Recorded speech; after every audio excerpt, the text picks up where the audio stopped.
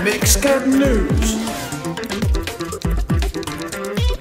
with your host, Pete.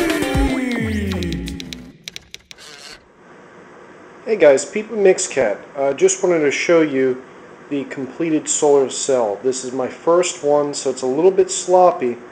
On the back here, I actually used a PVC style plastic. Let me show you that. That actually was a plastic paneling.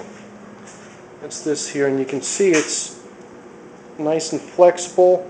It's made out of like basically plastic. It's PVC, real durable. So I use that to actually line up the back of the solar panel. What I used for the sides is C-channel. This is aluminum C-channel, and let me see if I could flip over the panel and show you guys the front.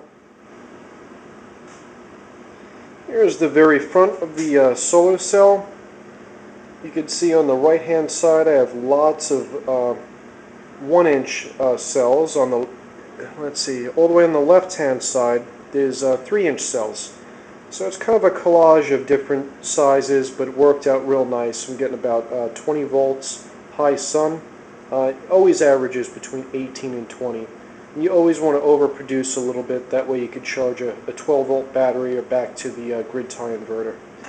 But that's the first of many, and looking pretty good. All watertight and ready to go. Next one that I make should be all like cells, and they should be the big style ones like these guys, and you won't see any tar. It should look like a professional built unit, hopefully. Alright, hope you guys enjoyed that. Since 1994, safe, fast and more, our reliable name, Mixcatcom.